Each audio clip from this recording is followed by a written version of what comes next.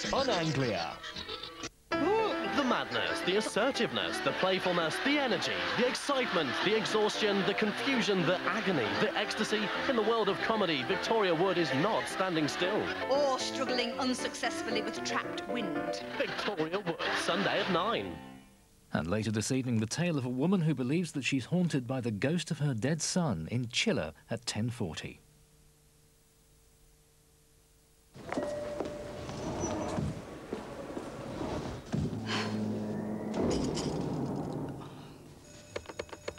My first day's not going very well. She'll kill me if I'm late with the coffee. A cup of really smooth might help. I don't know. I've heard she's a right old battle axe. You'll find a bark's much worse than a bite. Sorry I'm late. It was the... Kenco Really Smooth. Real coffee taste in an instant. If you're looking to buy your first home and need a great deal on a fixed-rate mortgage, help and advice from a name you can trust, as well as a speedy decision, everything points to the Halifax. Consider yourself one of us.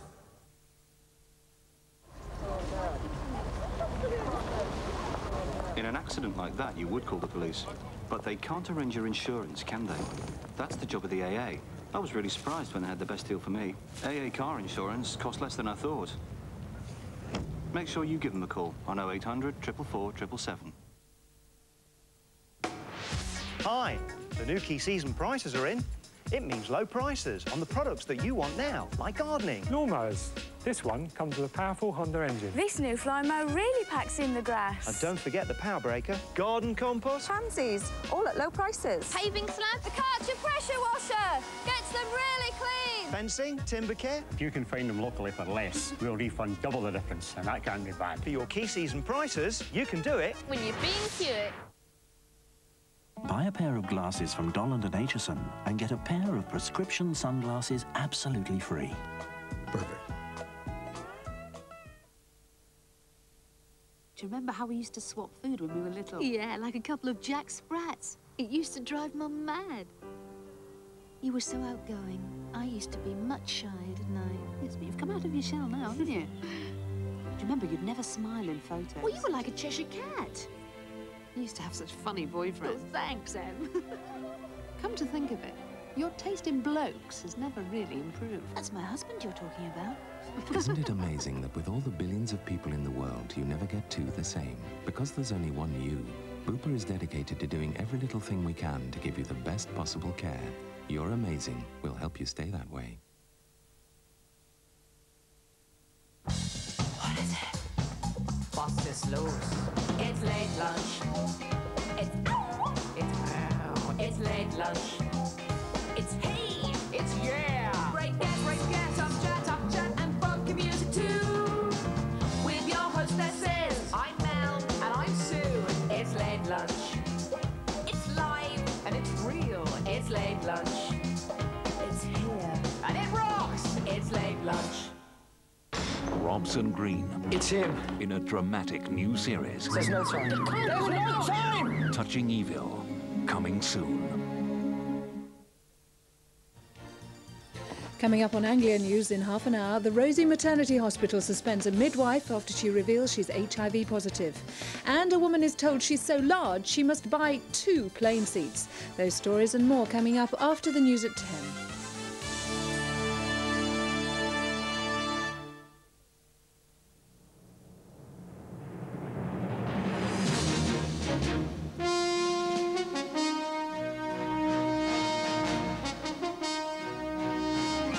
ITN News at 10 with Trevor MacDonald. Orange Order leaders reject the Ulster peace deal. Iraqi leukemia girl flies into more controversy. Freezing ice warning tonight after spring snowstorms. And fighting dirty, rival vacuum cleaner makers square up. Good evening. A strong loyalist challenge to the Northern Ireland peace agreement was mounted today. The Grand Orange Lodge, standard bearer of Protestantism and Unionism, said it couldn't recommend the settlement to the people of Ulster as it stands. The order wants clarification of what it called vital points. And today, the Democratic Unionist leader Ian Paisley launched his campaign for a no vote in the referendum on the deal. He called it a sellout. Ireland correspondent John Irvine reports. He may be 72, but Ian Paisley is still a formidable political force here. And now he has something new in his sights. He's out to wreck Friday's peace accord. If that agreement is to last, it must be endorsed by the people at next month's referendum. But today began with the DUP leader launching the Vote No campaign, and he had this message for the unionist community. A yes vote is a negative vote to dismantle the union. A no vote is a positive vote to safeguard the union. And it was clear from this news conference that Dr. Paisley has lost none of his combative verve. I'm in charge of this press conference. Shut your mouth. Right. This is a battle for our Protestant heritage. Dr. Paisley has been here before. In 1974, he mobilised hardline unionist opinion against another deal endorsed by moderates. The Sunningdale Agreement was eventually wrecked. This evening, the Prime Minister appealed to people here not to let history repeat itself. Listen to those who want success in the future in Northern Ireland and not listen to those who simply want the whole arrangement to fail. But unionist concerns are all the more apparent tonight following the Orange Order's failure to endorse the settlement. The order is made up of tens of thousands of Protestants, and their position creates a problem for the Ulster unionist leader David Trimble. He has signed up to the agreement, but is yet to get his party's backing. This weekend, members will give their verdict, and as the biggest party, they have the power to swing the referendum result either way. David Trimble and Ian Paisley are trying to take the unionist community in opposite directions, and the referendum result may well depend on which one of them wins the hearts and minds battle.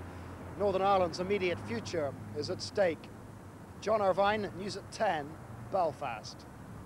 The Labour MP George Galloway flew into London tonight with a little Iraqi girl he's brought here for treatment for her leukemia. The child was taken to hospital immediately.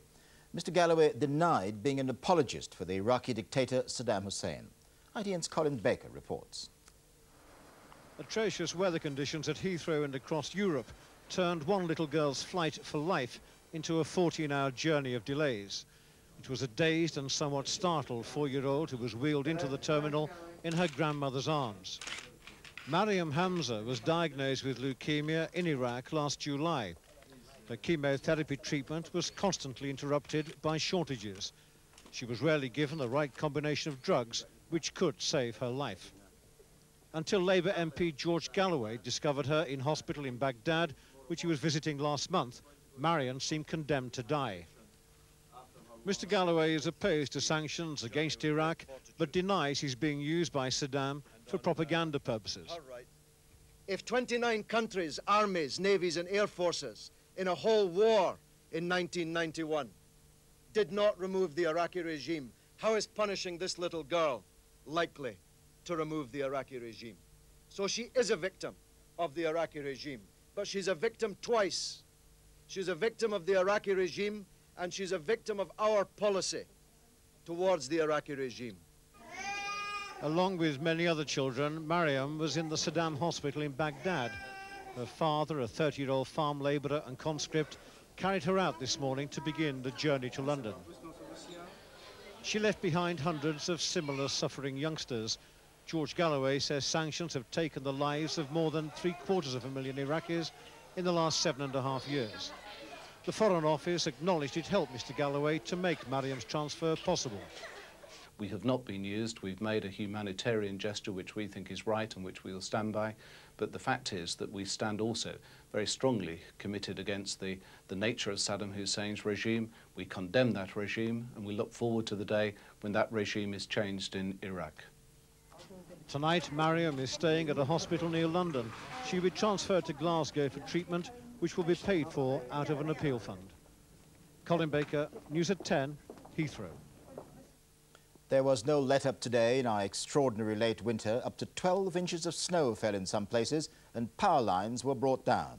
Elsewhere, there was rain and the threat of more floods. Tonight, there could be frost. Linda Kennedy reports. The water remains high and the flood alert is still in place. People in Whittlesea on the River Nen thought the worst was over, but the sandbags were out tonight. I'm going to stop awake and see how the water comes up, and then I'm going to have to start putting my furniture on top of pallets and just put everything as high as I can. It's risen up, I would say, between 2 and 3 inches already, and as you can see right at the very bottom of the garden, we are underwater there. In North Wales and Cheshire, heavy snow brought down power lines and cut off thousands of businesses and homes. On the hills, farmers fear newborn lambs have been lost. And it's not just rural areas affected. Big Ben could barely be seen through London's first heavy snowfall in mid-April for 8 years. In Kent, there were some signs of spring, yet all the fun of winter. Although for drivers, the cold conditions have brought no joy. So far, parts of Scotland have escaped the floods and snow. But there was this tornado, filmed by an amateur cameraman. The Coast Guard called it a wind funnel, caused by strong winds and rain, but locals in Fraserburgh are hailing it as yet another freak of British weather. Linda Kennedy, News at 10. The chairman and chief executive of Vauxhall, Nick Riley, told his workforce today that he won't take any of his £160,000 salary this year.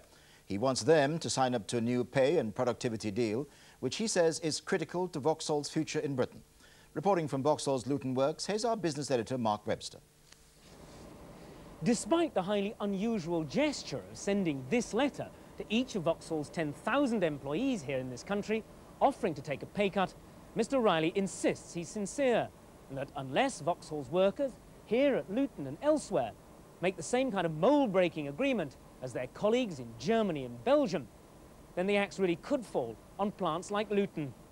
Reluctantly facing the media this evening, the man at the centre of this storm has given up his salary, but could still live on bonus payments, which are almost as great.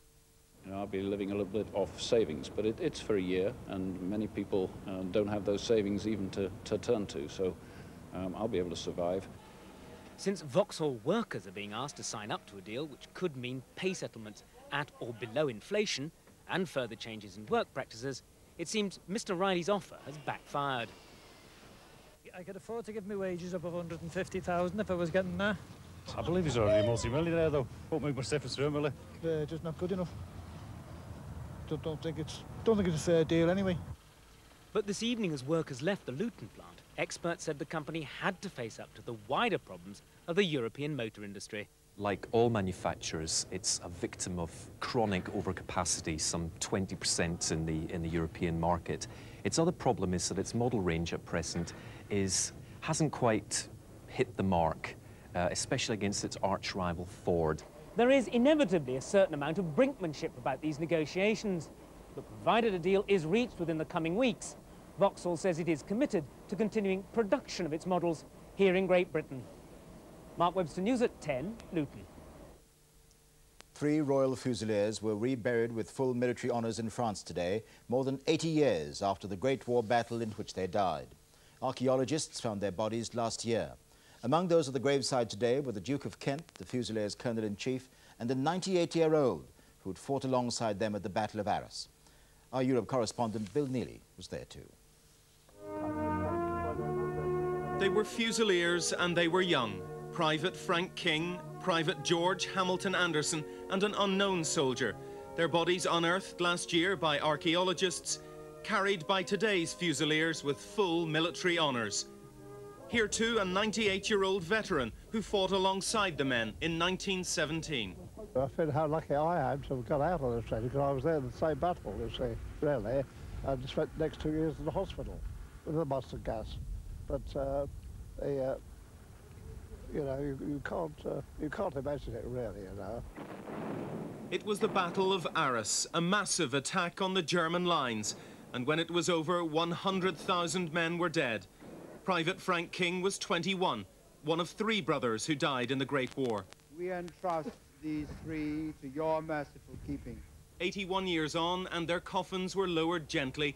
81 years in which the families of Privates King and Anderson had no idea what had happened to them or where they died. We were just told that the 2 brothers died in the First War, and that was it. We didn't know anything else. It's a symbol for everybody else, really, all the other soldiers who died. There's thousands and thousands of them, and it's really nice that we can lay at least one to rest. The Last Post, played for perhaps the first time for 3 soldiers who did not grow old. Age shall not weary them, nor the years condemn. At the going down of the sun, and in the morning, we will remember them. There are 1,000 British cemeteries like this on the Western Front, but there are 300,000 British soldiers of the Great War with no known grave. Today, 3 of those men were finally given a headstone and a name and a face. Bill Neely, News at 10 in northern France. We'll have more of today's top stories still ahead tonight, including the dust-up over Dyson. Are its rivals trying to bag more business? The man who makes lottery winners jealous, the businessman earning £140 million a year. And heading for danger. Could old-fashioned leather footballs be causing pre-senile dementia? Well, if you didn't hit the ball properly and time it properly, it felt like hitting a medicine ball, and you certainly felt it.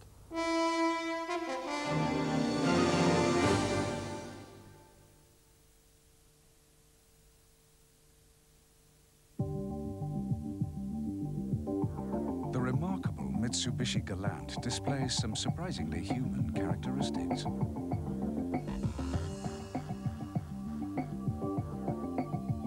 Its passive rear-wheel steering acts instinctively to keep a firm grip on the road, whilst its climate control system stabilizes the temperature to within a fraction of the degree.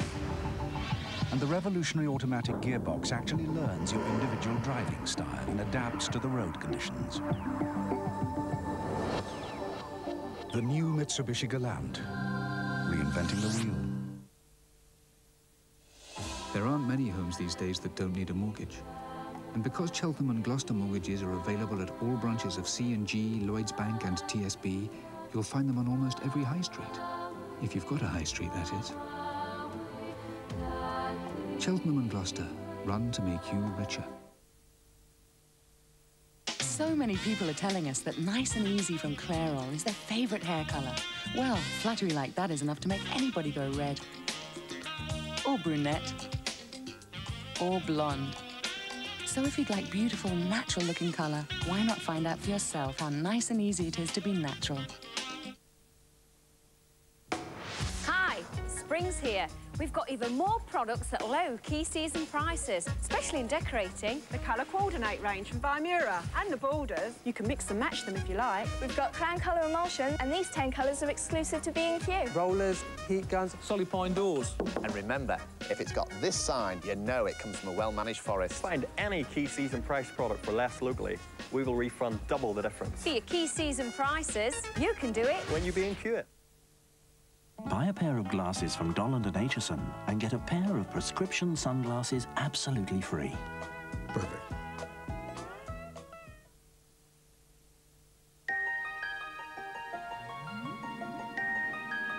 A black hole is where a star's gravity is so powerful nothing can escape.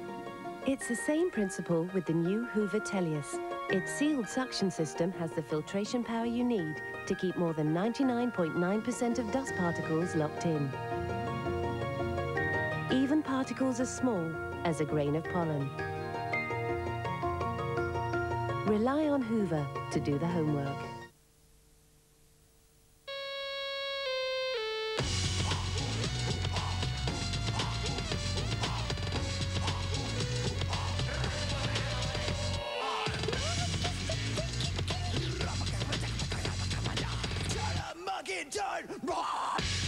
If you or your teenagers need a second phone line, you can get one half price with BT. Just call 0800 22 8811 before June the 30th.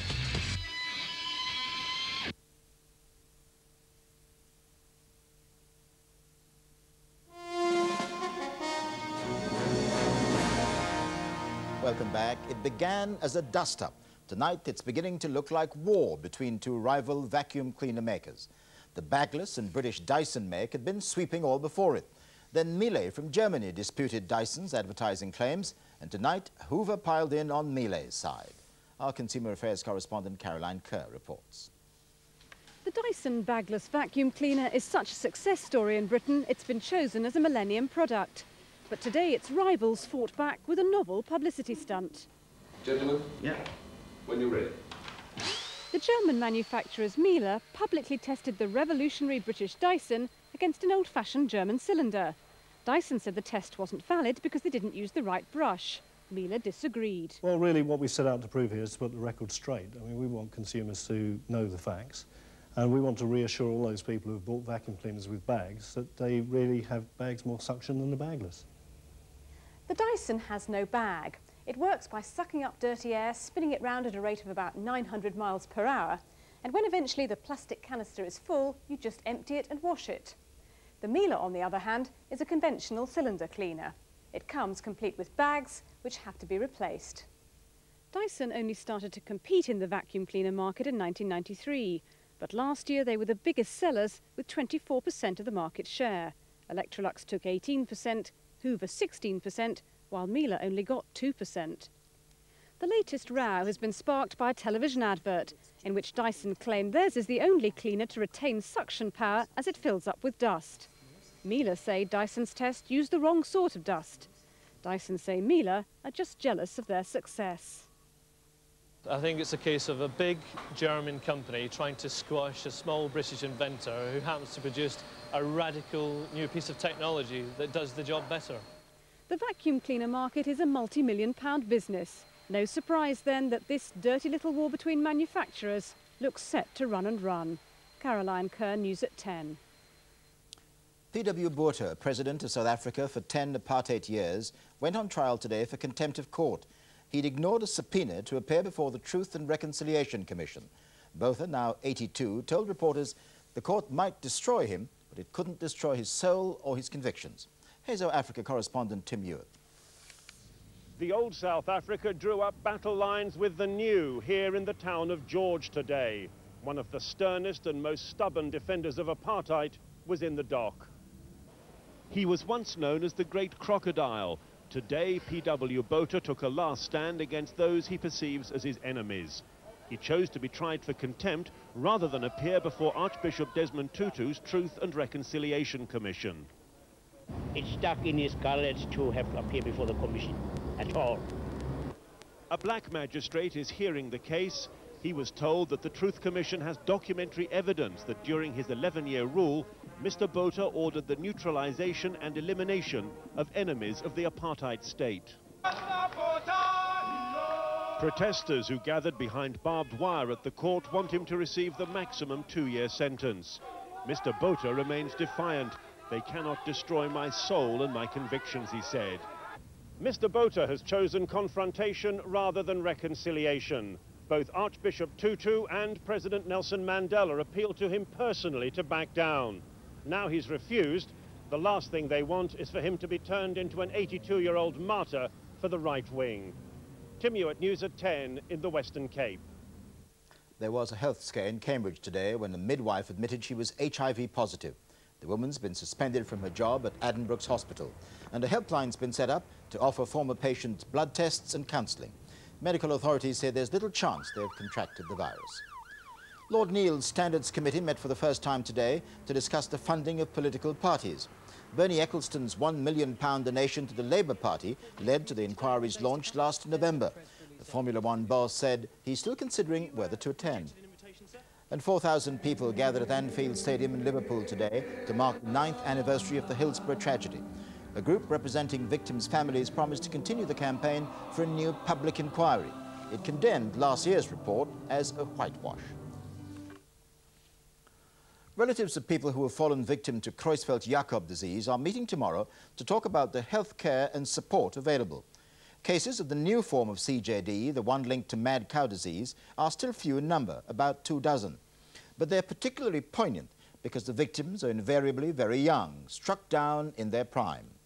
For tonight's special report, our medical editor Lawrence McGinty saw how 3 families hit by this new health disaster are coping. Claire Tompkins was 21 when her boyfriend made this video. A vivacious young woman with a whole life before her. But this was her last holiday. Say hello, Spike. Just a year after these pictures, Claire, a long-time vegetarian, started developing the symptoms of CJD. Today, her father, Roger, looks through the diaries that chronicle her decline into the terrifying world of human BSE. She is doubly incontinent. She cannot speak. The doctors feel that she is clinically blind. We like to think that she can see us and that she can hear us. So we talk to her, as I talk to you, very normally. We go in there, we say hello, we talk to her and everything else. Roger told me 4 health workers help his family care for Claire at home. He makes up the feed she needs to stay alive, knowing that one day he'll face the terrible decision should they continue. If you like, we feel that there is a quality of life there, but yeah, the day I really do not look forward to is the day we all sit round and think, is this now really the time? And we don't know when that will be. Hello, Vicky. For Beryl Rimmer, that decision never came. Her granddaughter Vicky died of CJD last November after being in a coma for 4.5 years. Beryl has nothing but praise for the nurses who tended to Vicky's every need in her last days and years. But now, Beryl told me, she feels bitter that she wasn't given the support she needed in the emotional crisis of Vicky's illness. There was no help for myself. Just to know that there was someone there to turn to. Just felt terribly alone. No one understood what Vicky had. I think it'd be different in another disease, but I think people were frightened. I've spent the best part of the last week talking to the families of healthy, vigorous young people who've been suddenly devastated by CJD. They're all looking to the inquiry that meets in this room to do 2 things. Of course, to find out why this disaster was allowed to happen, but also they want the inquiry to intervene now to ensure the best possible medical care for the victims of this terrible disease. Tomorrow at the CJD conference, this man will unveil the first guidelines for helping families facing the disease. The main messages I feel I'm trying to get across in conjunction with the CJD network is a fairly rapid response, very quick response, and also to be flexible. Flexibility is what Lorraine Robinson needs. On income support, she has to look after her grandson Josh because her daughter Stacey is in hospital with CJD. We're all very devastated. We're trying to come to terms with it best we can, but coming to terms with tragedy is where society can help.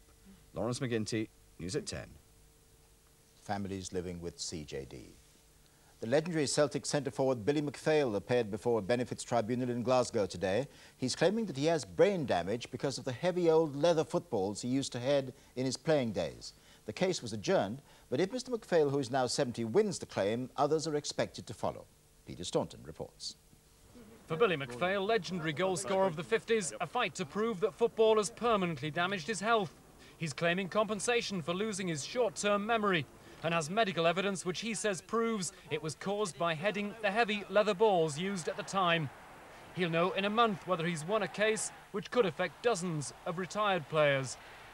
Defenders are always in the air heading the ball, but forwards are blinking while standing on the ground, and there's a tremendous return of power, you know, into your blinking head when you hit a ball. The museum at Highbury chronicles the deeds of a generation who thought it natural to play with a ball which current players wouldn't dare to tackle. This is the ball they use today. It's lightweight and it's sealed so water can't get in. But this is what they used to use. Rain used to seep in through the seams. The longer a match went on, the heavier it got. Well, if you didn't head the ball properly and time it properly, it felt like heading a medicine ball, and you certainly felt it. She's got a very bad memory problem and ongoing for the last 10 years.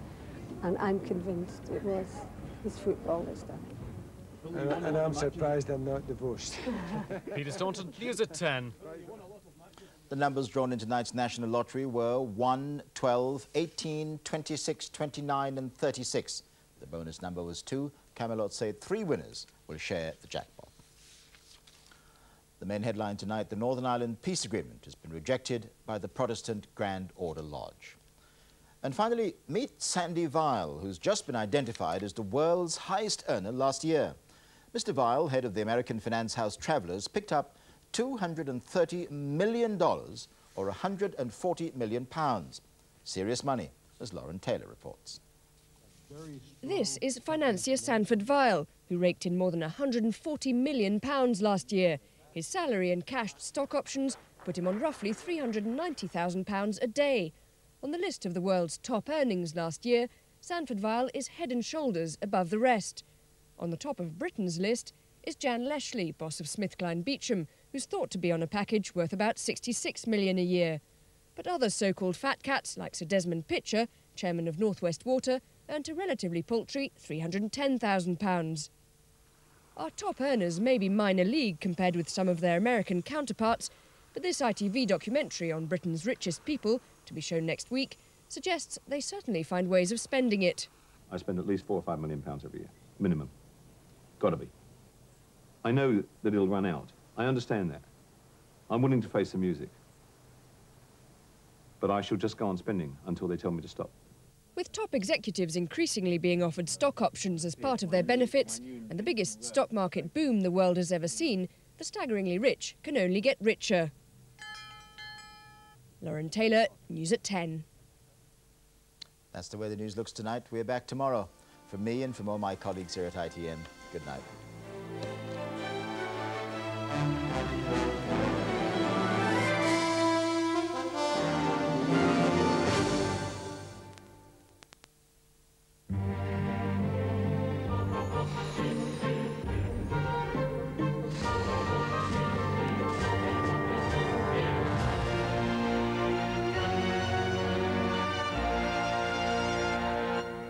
Good evening. Well, as we've seen, the bizarre weather goes on. Heavy snow, bright sunshine for others, cold temperatures everywhere. And tomorrow will be far from straightforward, with a couple of low-pressure systems closing in on us.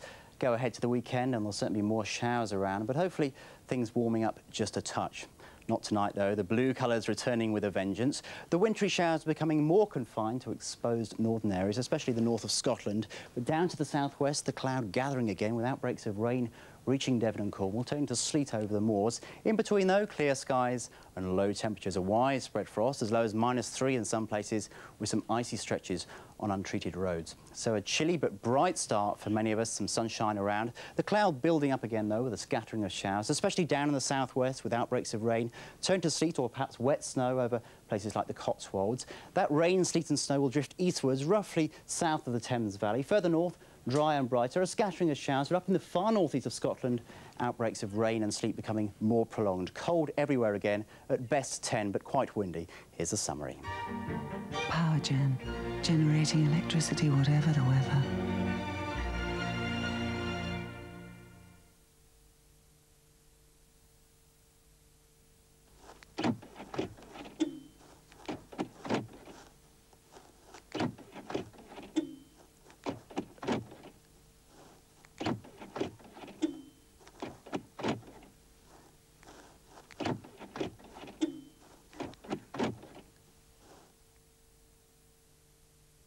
All Anchor cows are free range. That's why free range Anchor butter is so pure and natural.